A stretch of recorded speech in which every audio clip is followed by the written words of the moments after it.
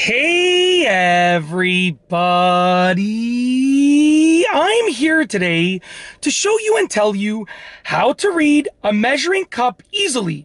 This will be a full tutorial with step-by-step instructions, so let's get right into the video.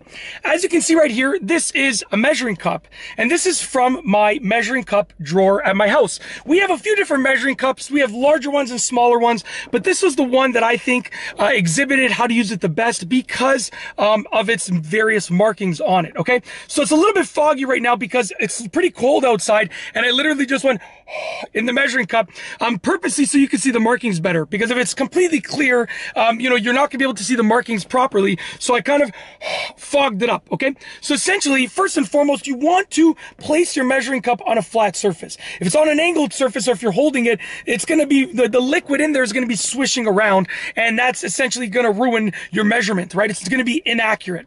And you wanna basically use a measuring cup, for the most part, for liquids only. If you are measuring like a flour, let's say, or sugar, or something like that, that's a solid, that's a broken up solid, or chocolate chips, right? Generally, you would use a measuring spoon, but you can use a measuring cup for those as well. It's a little bit easier to pour things in.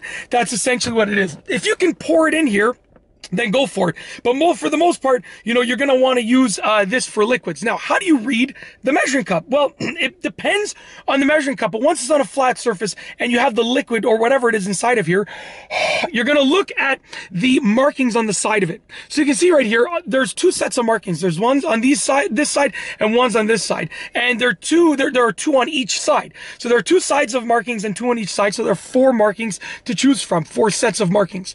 Right over here, you can see that this says, fog it all the way up to the top, just like that. Come on, give this video a thumbs up. Who does stuff like this other than me? Nobody, right? So give it a thumbs up. This says 8 ounces. So these are ounces. 2 ounces, 4 ounces, 6 ounces, 8 ounces. It's as simple as that, okay? On the other side, this says 1 cup, and these are fractions of a cup. We have a quarter cup, a third, half, 2/3, 3/4, and then all the way up to 1 cup. So you pour your liquid in there, whatever it is in there, and you're going to look at, if you want to get to half a cup, you're going to keep pouring it until it gets to that marking right there. So look at the marking of what you want first, place the measuring cup on a flat surface, and then pour the thing in there until you get to that marking, okay? Now for the other side, over here, okay, take a look. Right here we have milliliters, okay? So we have 50 milliliters, 100 milliliters, 150, 200, 250. And between them, there are actually 4 lines. So basically, it shows you within a 10 milliliter marking where you want to be. So if you need like 160 milliliters, you go to the 150 and then you go 1 marking above and you'd be at 160 milliliters. Very simple. And lastly, on this side over here, this actually says DL, which I think, keep it on the DL, stands for down low. You want to keep it on the down low. That's the side you use. I'm just joking. I think that stands for deciliters, if I remember correctly.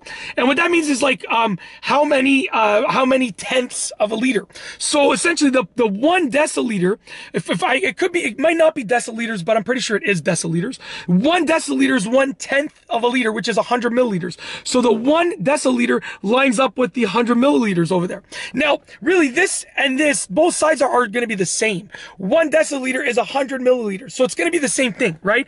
But the thing is, it just makes it easier if you're quickly trying to bake something or cook something. It makes it easier just to follow along with this side over here. If you need a certain number of deciliters.